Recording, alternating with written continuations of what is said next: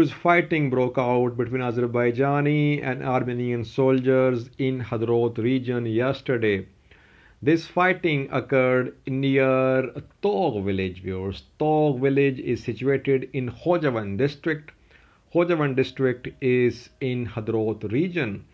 Casualties on both sides are being reported, viewers. Azerbaijani MOD has issued a statement.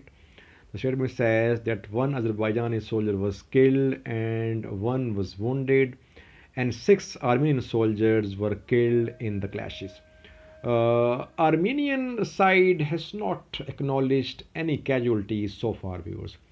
Ministry of Defense of Artsakh, so-called Artsakh, has issued a statement saying that none of its soldiers was part of the clashes in Hadrut region.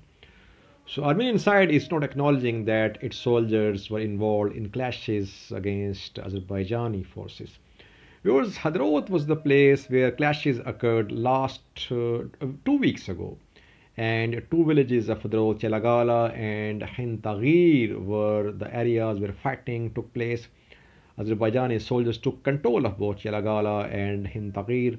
Russian peacekeepers came here, but they withdrew, and both the villages came under the control of Azerbaijani forces. Now, Tog village is the area where fighting was seen yesterday. Because the important question is, Armenian soldiers who were involved in the fighting, are they under the command of Armenian forces or not?